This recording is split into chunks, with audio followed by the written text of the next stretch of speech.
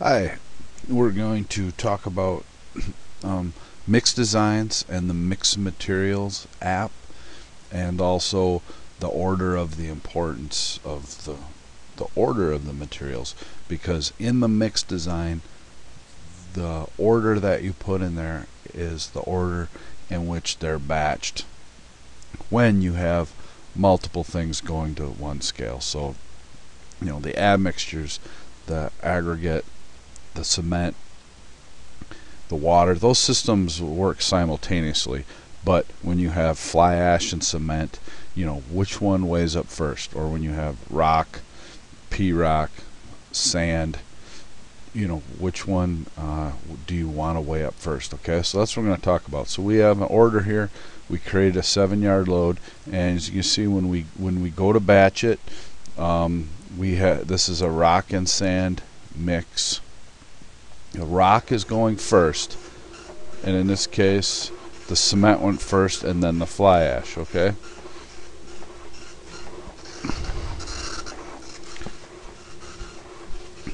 the next thing, when this is done, we'll show you how to change the order. So pay attention to this when you're creating your mix designs, the order at which you put them in. You can always change it later, but for right now, as soon as this batch gets done, we'll show you that. Let's open those screens now while we're here. So we're at mix, a 2500 psi test. We go to mix designs. Here it is. We first select it. Then this bag here is the mix materials. So you can see the helper text there explains that this is where you can add, edit, delete materials. Okay, so we go here. Okay, that little tone. Let's see. We're done loading. Okay, so remember, it went rock, then sand, cement, then fly ash. Okay, so when we click this, here's our list. So cement's 1, fly ash is 9. So it's going to, the relative order is all that's important. This is before that, this is before that. Okay, so let's just go take our sand and our rock, and let's go make it 9. That'll put it at the end of the list. Okay, and again, the numbers don't necessarily matter, but now it should weigh up the sand and then the rock. Okay, so we don't really have to save anything back here. If you change the quantities and you want to recalculate the yield, you can do that. Okay, so exit. Now when we go to draw another load for this order, we'll put Will's truck here. Let's just quick do a little 4-yarder, recalculate. Okay, start the load. Let me turn the printer off here. Okay, yes, do a 4-yarder. Now let's pay attention to the draw order here. Okay, now sand is first. This is on a simulator, so it's weighing up very, very quickly, but that's all really wanted to let you know about changing the draw order. You don't have to reassign materials. You can just, when you're setting up your mix designs, make sure you're putting the materials in the order that you want to batch. Now let's create a new mix design altogether and show you how you add materials. Okay, so let's clear new. Let's do a 3500 test.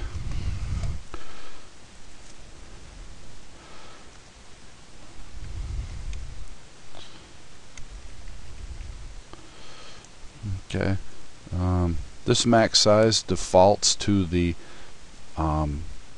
default size in your settings for your plant. If you have a mix that has a high disproportionate amount of sand or p-rock or whatever, and you're not going to fit 8 yards in there, put a smaller quantity in here, and then if somebody tries to batch an 8-yard load, it will flag it and say, hey, no, you can't fit that in your bins. Okay, so that is really the only thing we need to put in here, those are the only required fields. Everything else defaults. Tax, you just want to leave these if for some reason a mix design is not, it's considered a product that's not taxed at a certain level. But it's a tangible product in most cases.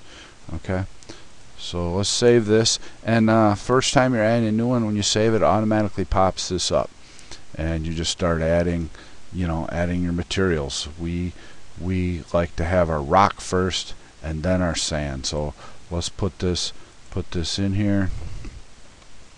We add it, we just quick do this.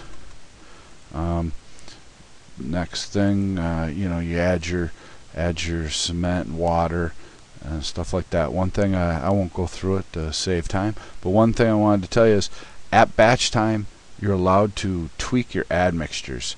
Okay, so if you want to create a mix and you're in a cold climate and you want to use chloride some of the time, or if you want to give a super plasticizer to some mixes and not the other, instead of having to duplicate all the mixes, what you can do is just put all your admixtures in, your super or your chloride or non-chloride accelerator in as zeros, and then you can change them on the fly when you go. Okay, so if we want to add admixture 6, just say 0 and add. Okay, and when it comes time to create the load, we can put some in here. All right, well, that's the mix materials app. Thanks for watching.